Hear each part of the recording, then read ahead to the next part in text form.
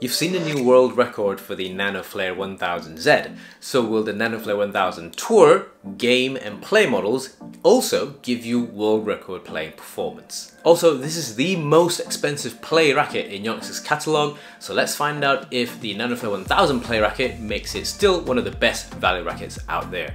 This video is also sponsored by Badminton Bay. So when I said in my Nanoflare 1000Z review that I think Yonex might be going for a new world smashing record, as they always push the envelope with a Z racket. So the key question that I'll be looking at in this review is to find out if any of the innovation used in the 1000Z got trickled down into these more budget-friendly tour, game and play versions. If you've not seen my review of the 1000Z, go check it out here. Visually, as per the Pro, Tour, Game and Play Yonex series launches, the Nanoflare 1000 follows that similar trend in getting their more budget-friendly models looking almost identically to the top-end Pro or Z version. From closer inspection, you'll find visual indicators of what model it is on the shaft of each racket as well as the frame. The 1000 Tour, Game and Play have silver decals printed all over the respective frames, whilst the Pro level 1000Z is blank. Other visual differences would come down to finishing quality as well as trickle-down innovations such as the speed assist bumper also being available on the Tour model but not on the game and play options. When laid side by side, you can also see the grommets around the T-joint area having a trickle-down effect, with the Z model having the best quality grommet whilst the Tour model retains that high-end semi-transparent block grommet that looked very similar. The game model then reverted to the usual looking black T-joint grommet before the play model was then fitted with individual grommets instead. Again, they were very well fitted as well as looked and feel great too, so nothing wrong with that at all. I did however find that the 1000 play model had a few decals that weren't applied exactly straight. It won't affect playing performance, but it's always nice to have everything aligned properly.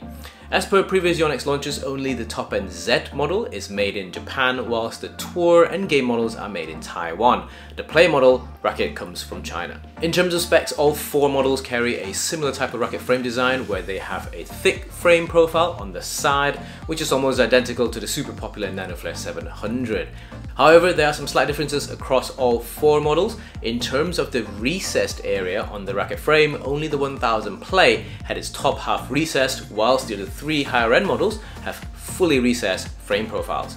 The Z, Tour and Game models have a pretty consistent measurement of about 12.7mm for the frame thickness around the 3 and 9 o'clock region, which then slimmed down slightly to 12.4mm around the 10 and 2 o'clock area. Surprisingly, the Play model had the thinnest frame, coming in at only 12.5mm on the 3 and 9 o'clock area, but only 11.8mm on the 10 and 2 o'clock area. Continuing with the frames, the 1000Z and 1000 Tour have smaller frames compared to the Game and Play models. Yonex calls this their compact frame design, and they measured about half a centimeter shorter in terms of height and about 2 to 3mm skinnier in terms of width compared to the Game and Play models. Remember to protect your precious rackets from chips and scratches with the premium racket protection tape available on ckyaw.com/shop. You want to keep your rackets looking fresh all the time. Additionally, shaft diameters were pretty consistent too at around 7 and 7.1mm for all models, and all four models have the same shaft length of 21cm. For handle lengths, there are some slight differences. The 1000Z and Tour models have handle lengths of 18cm, while the Game model was half a centimeter down at 17.5cm, and lastly the Play model had the shortest handle at only 17cm. I do also want to note that the cone cap for the Play model is a basic one, and once wrapped in my usual grab, it did have a larger than usual gradient from the handle to the cone. I've mentioned before that I really like the energy boost cap, which is found on the Z, Tour and Game models here, but the basic cone on the Play certainly doesn't impact how I play. For recommended string tension ratings, all four rackets are rated to 28 pounds for the 4U models and 29 pounds for the 3U models. All the rackets tested here are 4U G5 rackets and are all strung with my usual setup of Yonex Aerobite at 27 by 29 pounds. From my string experience, the Tour was pretty solid with no flex at all, and the Game also held up fine, albeit with some flexing. The Play, however, had lots of flex during stringing, and I personally would not go any higher than 27 by 29 if you really want to push the racket without damaging it. Today's video sponsor is Badminton Bay. With over 15 years of online badminton selling experience as well as serving customers from over 100 countries, Badminton Bay is a trusted source for genuine, high quality badminton equipment, supplying popular brands such as Apex, Abros, Fellet, Max as well as Yonex. Check out Badminton Bay's effective racket selector to help you find your perfect badminton racket. You can then customize it with the strings and grip of your choice too. Whether you're a beginner or an advanced player, Badminton Bay's large range of badminton rackets will have something for everyone. Badminton Bay prides itself on its customer service and guaranteed delivery, ensuring you get the right support for your purchase. You will also get additional discounts when shopping with Badminton Bay using my discount code of CKYW, so check out badmintonbay.com today. Thank you to Badminton Bay for sponsoring this video. In terms of playing feel and performance, let me remind you that the 1000Z is super fast and feels very crisp, coming with a lot of stiffness. Hence, it's not the easiest racket to play with, but it does have that Z factor when you connect with the shuttle properly, and that gets me excited. With the 1000 Tour, I immediately felt that the Tour was head heavier than the 1000Z. This is good news for those of you who felt that the 1000Z did not have enough head weight, but that also means the 1000 Tour is also slightly sluggish compared to the Z racket. To verify this, I mounted all the rackets onto the Yonex Precision Scan machine to measure its head weight, and sure enough, the Tour did come out slightly ahead of the Z, which verifies what I felt. Stiffness felt somewhat similar to the Z racket, but slightly different. It felt like the Z's stiffness provide a better feeling, and it's just a bit more responsive compared to the Tour, but overall super close. The timing demands of the Tour is very similar to the 1000Z too.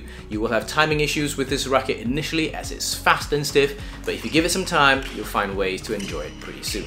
Also, besides a slight difference in head weight, this 1000 Tour is probably the closest Tour racket compared to a Pro or Z series racket, so well done Yonex there.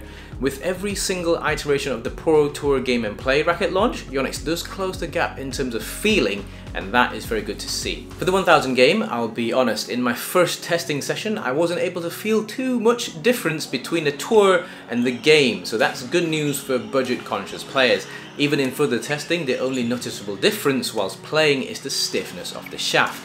It felt like the game's shaft felt slightly more whippy compared to the Tour's. I felt a slight flex high up in the shaft close to where the T-joint is, but I certainly did not feel that the game was noticeably slower compared to the Tour, even without having a compact head. I do have to note that I did notice the game was not as demanding in terms of timing with my shots, so that was a welcome part of the game racket. Lastly, the 1000 Play. You all know I've always had a soft spot for the Play rackets as they're normally super good value rackets, and this 1000 Play is no different. It does have the lightest head amongst all 4 rackets, but that also means it's the easiest racket to play with. The 1000 Play feels whippy compared to the others, especially the Z and Tour models, so if you're someone who likes a bit of flex with your shaft, this play is a nice one for you. The whippiness did not compromise control or accuracy for me, so I quite enjoyed it. I do wonder why there is a wide difference in the pricing of the Play rackets. In the UK, this 1000 Play is around 50% more expensive than the Arc Saber 7 Play. This puts the 1000 Play in a different price category and might not have been as good of a value compared to the Arc Saber 7 Play. Looking abroad, prices of the Plays are a bit more similar, but then again that means some of the Play rackets are more expensive compared to the UK market. I do know that if I was in the market for Play rackets, knowing that I could get 3 Arc Saber 7 Plays for 2 Nanoflare 1000 Plays, I know which one I'd be picking. Either way, speed and stiffness are certainly no issues for these 1000 Tour Game and Play rackets, with the 1000 Play being the least stiff and the 1000 Tour having that little bit more headweight. If you're looking for a fast, speedy and stiff racket with crisp response, I think you will like these, but do note the Tour will need a little bit more learning time compared to the Game and Play. The Game being so close to the Tour and the Play being the easiest racket of the lot to play with are certainly the sweet spot for this Nanoflare 1000 series in my opinion. They are fantastic rackets, but you do have to take into account how they are priced within your region and decide which is the best option for you. And as I've really enjoyed having the extra speed playing with the Nanoflare 1000 series rackets, the real question is, do I swap them for my usual rackets? What do you think? I'll see you in the next one.